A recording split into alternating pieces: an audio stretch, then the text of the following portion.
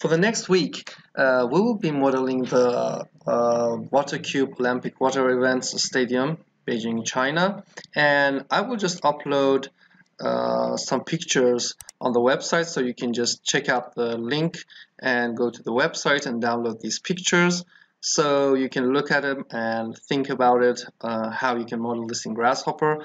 So we will be modeling this in next Monday, and the water cube is a simple way of modeling this is to use the Voronoi 3D, but there are lots of tricks of how you can model these structures and the surface. So think about it, how you can model this. Remember that there is a thickness here, as you can see here, and it's also obvious here that you have a thickness, and then we will have the ETFE facade, and as you can see in these pictures, you can clearly understand the structure of the water cube and think about how you can model this. So you can go to the website and download these pictures, and we will be modeling this the next Monday. So as you can see here, I have modeled this in Grasshopper.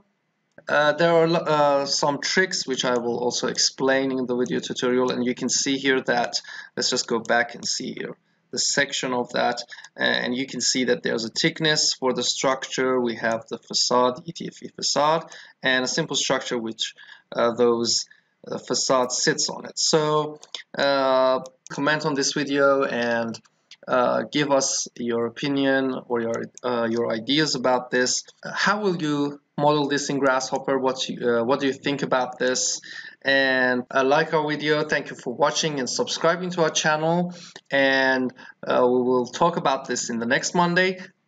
I will also put the definition for the Grasshopper course users so they can download this in the Grasshopper course section, and feel free to give your suggestions and ideas on this video. And thank you for watching and subscribing to our channel. So we will talk about this next Monday.